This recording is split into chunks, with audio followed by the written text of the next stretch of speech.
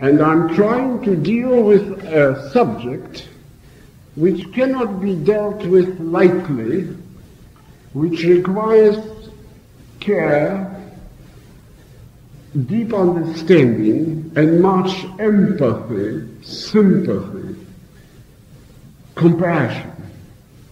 It's something that touches all of us. And this is the confrontation with evil.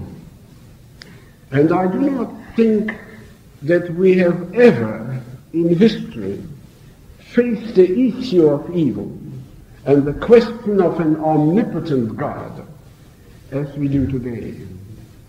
The world will never be the same after Auschwitz.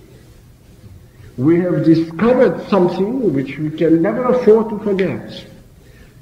How fickle, how unreliable, how savage man can be. How thin our civilization. What happened in Germany before the war, since 1933, and right through the war, is something which has revealed to mankind the depth of human depravity, and which humbles us all, for we are all included in it. There is nothing, literally nothing, that the Germans do that we are not capable of doing. Perhaps not individually, but as a nation. Something of it you saw yourselves during the war of Vietnam, how far man can go in destruction, in vengeance, in evil. And so the answer that we would like to give was God at Auschwitz has to be given with great care. It mustn't be something that we try to justify God by finding side issues. We have to humble ourselves and realize that this is one of the major problems that confronts the unbelieving world. If God is God, how is Auschwitz possible? Now, Auschwitz is not anymore, as it is usually used, a geographical designation. It stands for a collective fact of human depravity and human suffering, which has become the expression of the mark, as it were, of the 20th century. You must realize that Germany has, as I'm sure you do, Germany has a very great cultural tradition. All the great philosophers, many of the great musicians, much of Christian theology, the great Christian hymns, the seat of Reformation, is all centered upon that land. And that such a people which produced Goethe and Schiller and Beethoven and Mendelssohn and Kant, the great philosopher, and Schleiermacher, and so on, could so easily be mesmerized, be led astray, and commit atrocities which are beyond description. reveals the nature, the true nature about man. And Jews naturally are asking us, because they were the major victims under the heading Auschwitz. There were others. There were Poles, there were Russians, there were some Germans, there were Czechs, there were Austrians, there were Slavs, Yugoslavs, and so on. But the Jews were the major victims. They were persecuted not for political reasons, because they were not involved in a political controversy. They were not persecuted for any other reason except for the race. Except for the race. And they naturally ask, and they ask with a tremendous insistency, was God at Auschwitz? And they try to give an answer. The answer is given by various Jewish writers, both on the Orthodox side and on the liberal side, and on the part of the atheists.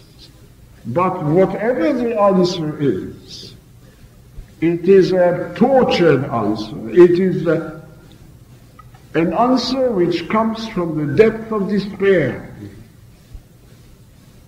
And we are, as Christians, greatly challenged. Have we an answer for Auschwitz? Now there is a false answer, a glib answer, of which most of us are guilty.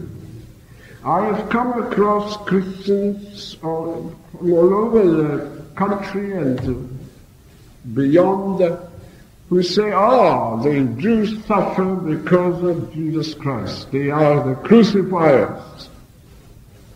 Now this is a heartless answer. It's a pagan answer.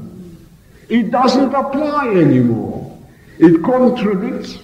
I would like you to talk about it when I finished. You may even talk to me. It contradicts the nature of God. The Bible says that God visits the sins of the fathers upon the children to the third and fourth generation, but not the 20th or the 100th. What kind of God is he who still punishes the Jews for the crucifixion? Christ died for them.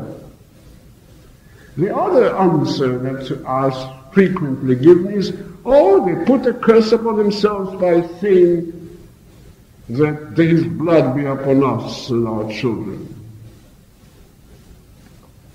This is the most incredible answer, because God is greater than our stupid misconceptions. The Jews may have said that, but God wants to bless Jews and Gentiles alike. He is concerned with mankind. Jesus Christ died for humanity. When we take that kind of position, that pagan position, we simply annul the prayer of Jesus, who said, Father, forgive them, for they do not know what they do. So let us not try easy answers, but Christian answers. Let us organize about it. And let us not say that, the Germans have done it, but we nice Americans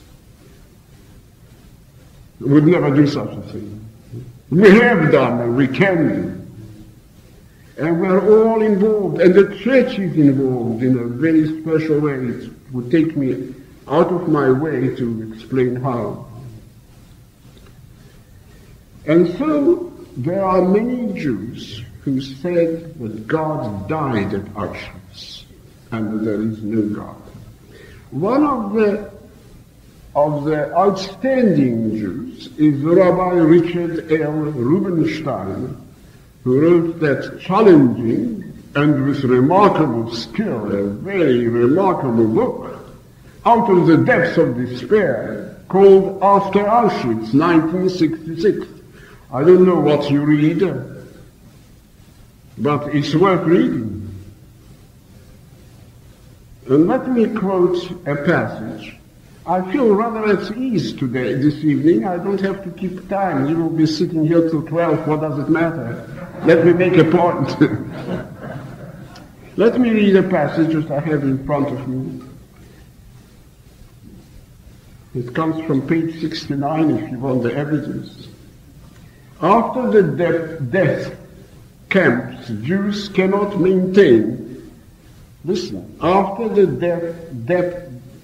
death camps, Jews cannot maintain the myth of an omnipotent God, a God of history, nor can they maintain the corollary, the election of Israel.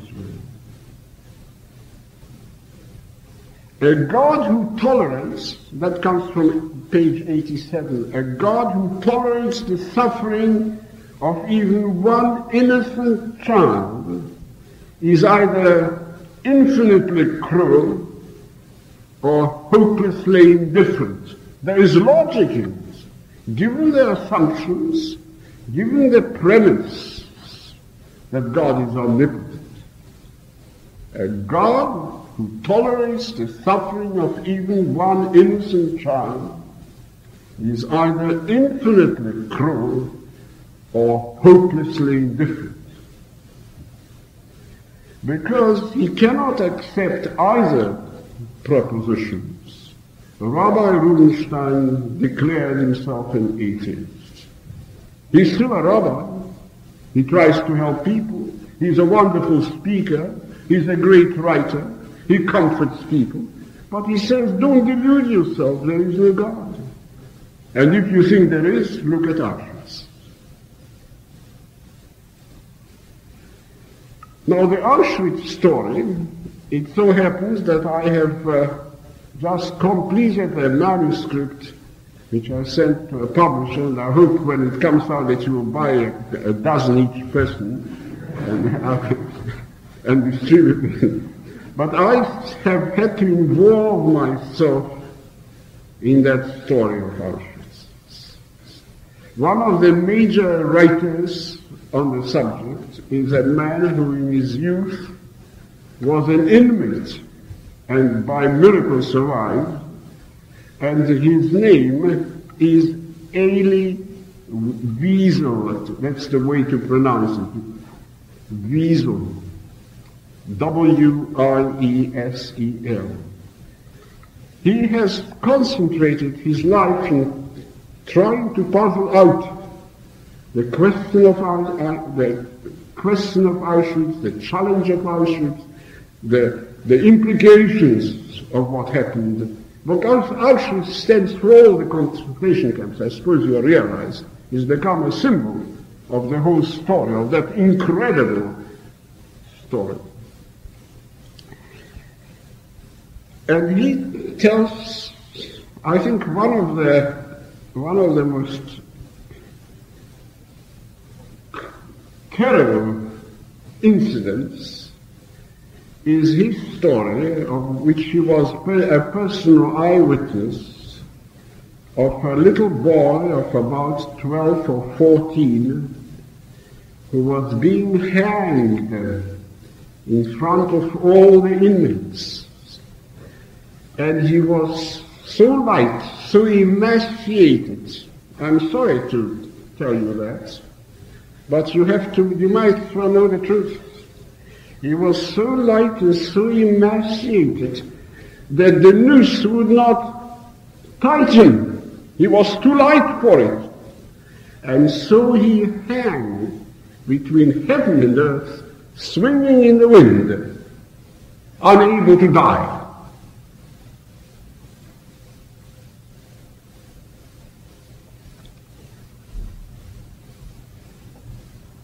And this is Auschwitz. This is the symbol of a martyred people. And how can you possibly think that God was looking on and doing nothing about it?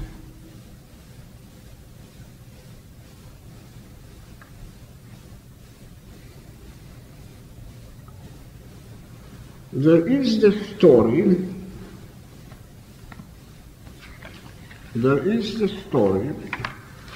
of a remarkable man who is known to the Jews at present as Dr. Janusz Korczak, a Polish Jew, a medical doctor, who devoted his life to orphan children and became the director of an orphanage in Warsaw. There is a play, and I have here, it was performed in Toronto, and I was present, called Children of Night, in which he is the main character, the main person. There is a book about Korczak. A friend of mine, another Jew from Warsaw, wrote about him personally, and I've been having interviewed him. And here is the story about Korczak. I will read the introduction to the play in a few words. Did they stop the clock? I don't know. It's been 7:47 for a long time. Dr. Janusz Korczak, the principal character of this play, was undoubtedly one of the most remarkable men of the 20th century. His was a life devoted to children, a devotion of love that extended to more than 3,000 homeless orphans during his career as a renowned medical doctor and pedagogue. A career that made his name synonymous with the crusade for children's rights which occurred across Europe at the turn of this century. Dr. Korczak proved his ultimate commitment to his children when in 1942, together with them, he boarded a train which led to Treblinka extermination camp and its awaiting crematoria. The orderly, dignified march of Dr. Korczak, of his 200 orphans, through the silent streets of Warsaw, was an act of chilling defiance, which deeply stirred the wounded spirits of the remaining ghetto population. When the unparalleled revolt broke out, a short time later, "Remember Korczak's children" became the passionate battle cry familiar to all fighters. In 1978 was the year of the 100th anniversary of Korczak's birth. He died at the age of 63 in 1942, and the point is that he had a chance of escape. He was given a chance by the underground Polish movement to leave the orphanage and the children and save his life, and he refused. And so we are talking about a man who is a martyr and a hero. And the play dramatizing the orphanage, as I said, on the last days of Warsaw, was called The Children of the Night. A certain Jew called Menachem Rosensaft means rose juice. It's a delightful German name, Rosensaft. Writing about Korczak, asked the question again, was God present when Korczak was leading his 200 children to the crematorium? And he says he was not. He repudiates, as he says, all theological conjectures. The Jews, and I quote verbatim, the Jews were abandoned by God and by man. And so we are confronted with that agonizing question, was God there? Now from the Jewish point, and there are of course Jews who will, in spite of the agony and the suffering and the misery, maintain that of course God must have been there in some way. But they have a problem. They have a problem with regard to the covenant. And they have a problem with regard to my text. If you read the text carefully, there is here a very remarkable promise. The promise that God will stand by his people through thick and thin, for he is the God of the covenant.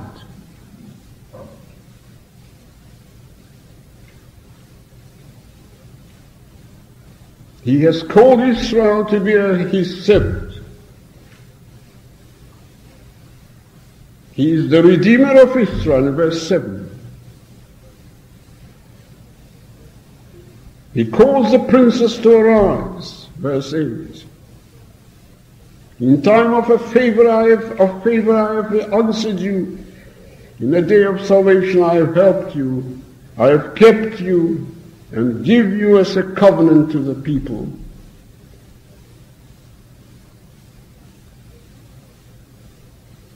For he who has pity on them will lead them, and by springs of water will guide them. For the Lord has comforted his people, and will have compassion on his afflicted. The Bible knows God as a covenant-keeping God who is utterly faithful. It is at this point that I want you to learn a new Hebrew word.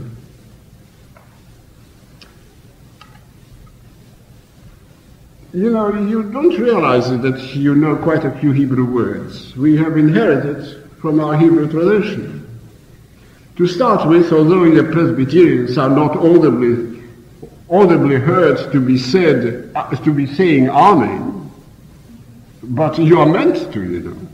I was listening, because being an Anglican, I'm so used to, both as a Jew and an Anglican, I'm used to hearing the congregation say Amen. But you somehow probably say it under your breath, I hope you do. But you know, Amen is a very remarkable word. It's an untranslatable word. It relates to the covenant. And you probably don't, people say, Amen means so be it. It doesn't. Amen relates to the covenant. And God is called, if you, unfortunately, the translators had a problem with it. Because the word Amen and the word truth is interchangeable in Hebrew. God is called the God of Amen in chapter 16 of Isaiah, 65 of Isaiah, verse 16. The God of Amen. In Hebrew, Elohei Amen. Amen. And our Lord is called by the name of Amen in the Revelation. And there you have the translation of Amen, a true and faithful witness. Amen means true and faithful.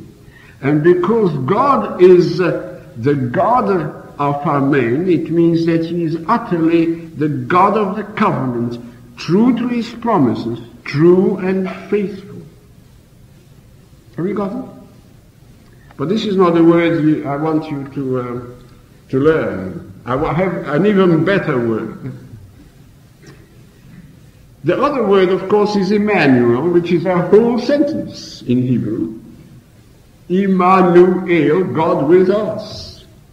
I think you have it on your money, didn't you, or somewhere? It's in the Constitution, isn't it? Another word is hallelujah. A whole sentence. The word hallelujah is a whole sentence. Praise ye the Lord. Hallelujah. Yah stands for Jehovah or Yahweh. And of course everyone knows the word shalom. And Hosanna, they're all beautiful Hebrew words. But I want you to learn the word chesed. Chesed, you have to be Scottish like myself to say that chesed is untranslatable. And for this reason, the Revised Standard Version translates it by paraphrasing steadfast love. It's a covenant word. It's a covenant word. It stands for his faithfulness. I know we try to translate it with loving kindness and so on, but it really is a covenant word and stands for the undeviating faithfulness of the living God. And so we built into the whole structure of biblical theology is the covenantal promise that God is faithful to Israel and faithful to the world. And how is he? In view of Auschwitz. In a very peculiar way, he shares, and I say this very, very carefully, he shares in our suffering. He is not a God who looks on, and that's where we differed from the synagogue and from Judaism. He just does not give the Torah and say, you behave yourself. The Torah, you know what the Torah means. The 5 books of Moses. It's all there, you keep it. He gives himself in the person of Jesus Christ. And what we are saying is that God was at Auschwitz in the person of Jesus Christ. He was right there. My friend Ulrich E. Simon, who teaches Old Testament at King's College, London, England, wrote a most remarkable book, and Dr. Keck has a copy. You may as well borrow it if you promise to return. And believe it or not, it's called A Theology of Auschwitz. Now you try, you're a young theologian, just come from the seminary, you try to write a theology of Auschwitz. Now Simon has a right to do that. He is a Jew of German origin, a Christian believer. His mother perished as a result of the persecution. He's lost family, members of family. He is an exile as a result of the Nazi upheaval. And he had, as a Christian believer, to sort out what does Auschwitz mean. And he had only one answer. Without the God-man, he says, Auschwitz would stand as a nightmare, the culmination of unreason and malice, on page 109. And he says on page 158, the cross gives a new wedge to the infinite qualitative distinction between God and man in its acclamation of the Creator of the universe as the Lamb of sacrifice. What we are saying is not that God was watching people perish in the ovens of Auschwitz. What we are saying is that God was suffering with them in the person of Jesus Christ. Verse 15. Can a woman forget her sucking child, that she should have no compassion on the son of her womb? Even these may forget, yet I will not forget you. Behold, I have graven you on the palms of my hands.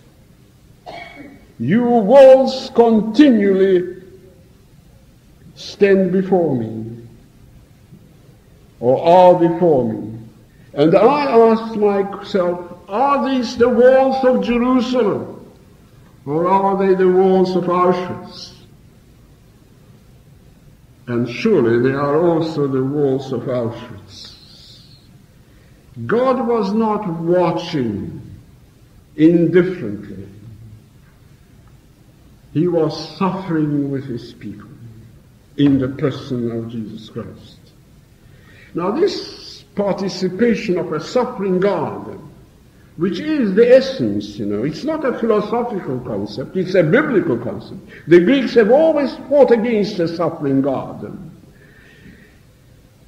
Is entered the whole perspective of Christian thinking and has entered into the literature. You will remember, if you have read the Russian author, the famous Russian author Dostoevsky, the brother Karamazov, the great vision of the chief inquisitor Torquemado leading a group of people, heretics, as the church declared them, to be burned at the stake. That Jesus joined the procession, and the inquisitor turned around and said, Jesus, you must not come. It's our business, not yours. There is a bitter irony here.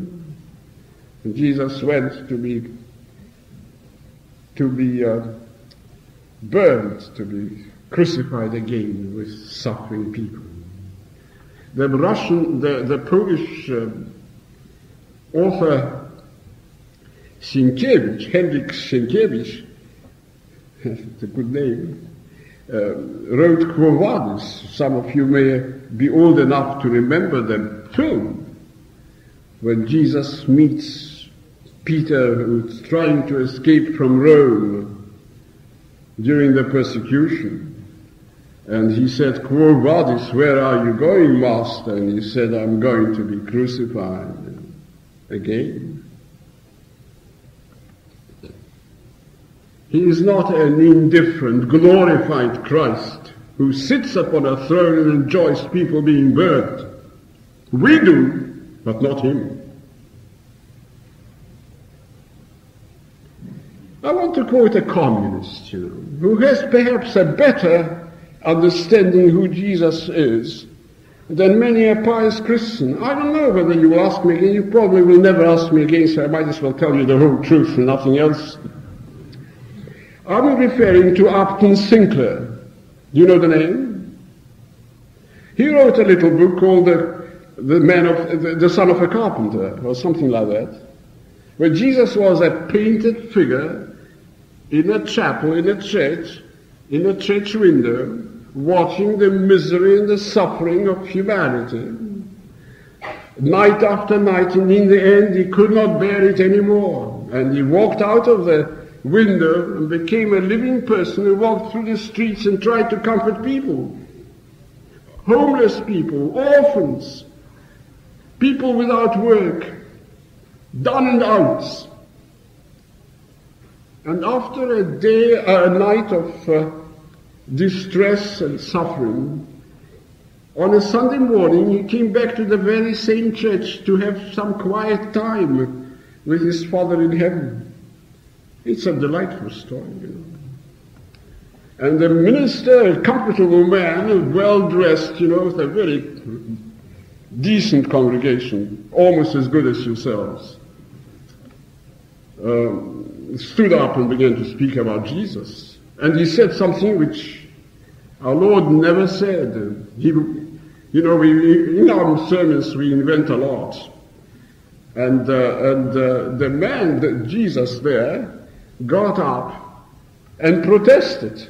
And the church warden, or what you would call an elder, I suppose, that was an Anglican church, by the way. You haven't got any stained glass windows. The church warden got hold of that man, that stranger, and said, don't you start a fuss here, and he began to push him out.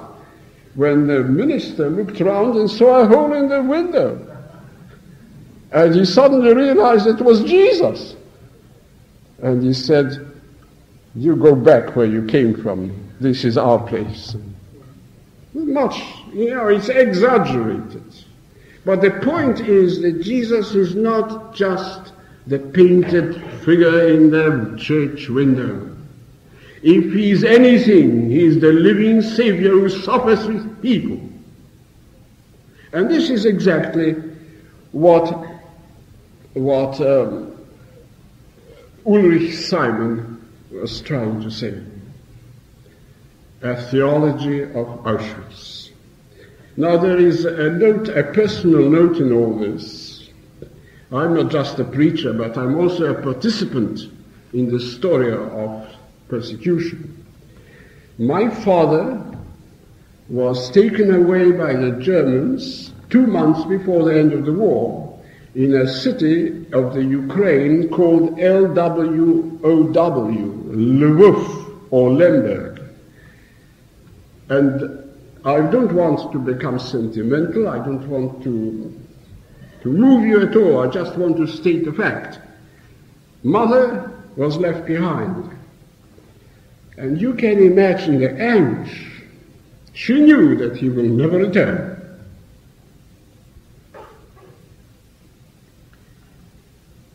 And she broke down, and she couldn't sleep.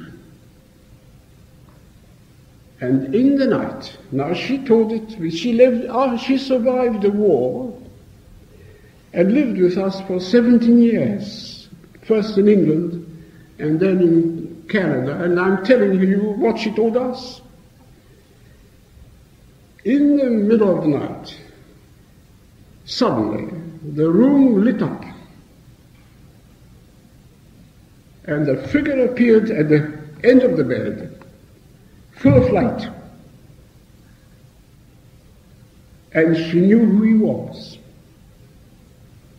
That was her only personal experience of the living Christ in a very particular way. She was a believer before, but it made all the difference to her. He put his hand upon her, and she was comforted. I'm telling you this personal story because I would like you to realize that I am involved in this. I too know something about Auschwitz, and more so now than I did before I started to read the literature, although I knew from my family, my brothers, 2 of my brothers who survived, and from what I was reading before. And for me, and for many others, the only answer I can give is that the living God, in the person of Jesus Christ, participates in our suffering and is our only hope. Now this may sound very pious, but for the Hebrew Christians in the concentration camps, and I know a number who have told me that, the presence of Jesus Christ was very, very real.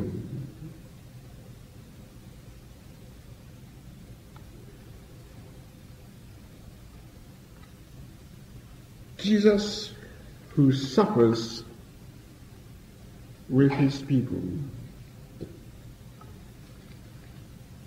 And isn't it for us You know, we naturally shrink from suffering. It's quite human to do so. And we try to cover up the facts of life. The ugly things we sweep underneath the carpet and pretend that all is well. But this is a frightening world. A world of terror. A world of murder and rape. And we do not stand alone. We stand with him, and we are meant to suffer with him for the sake of the world for which Christ Jesus died. I want to finish with a little poem which is rather moving. It was written by a Jewish girl, as I'm taking it by the name. She calls herself Leah, and there is no full name, but only G. Leah G, aged 14, a girl who lives in Ottawa.